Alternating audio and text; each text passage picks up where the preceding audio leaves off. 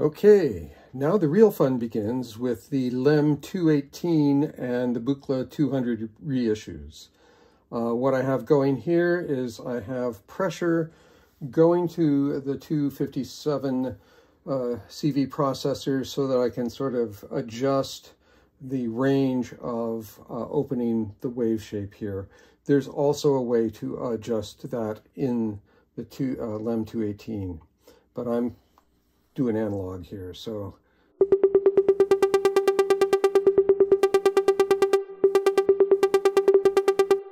Okay, got the arpeggiator going.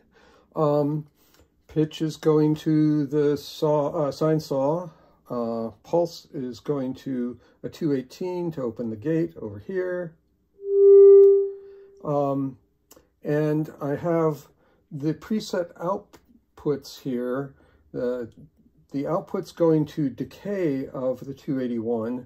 So in the first stage, it's short.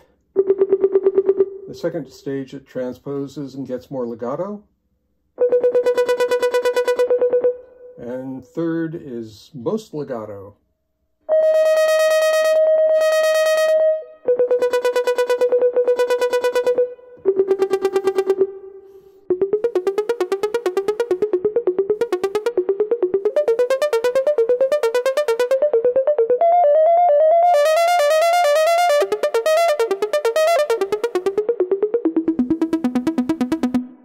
And what I have the ribbon going to, this is a fun little thing to do. Since on a complex oscillator like the 259, you would have a modulation index. So if you wanted to do pitch modulation, basically FM, you just use the mod index.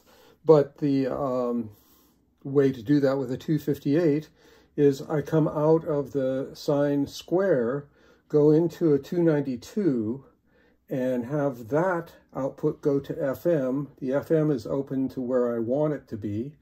And then I'm going to use, what am I using? Oh, I'm using the strip out to add FM. So in when the strip's down here, we just get, let's see.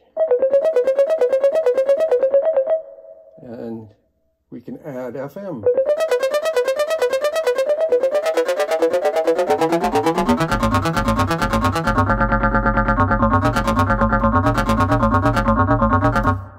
And of course I can add wave shape changing that you heard. What I love about the strip is wherever you stop, that is the voltage it is continuing to send. It doesn't reset itself. So.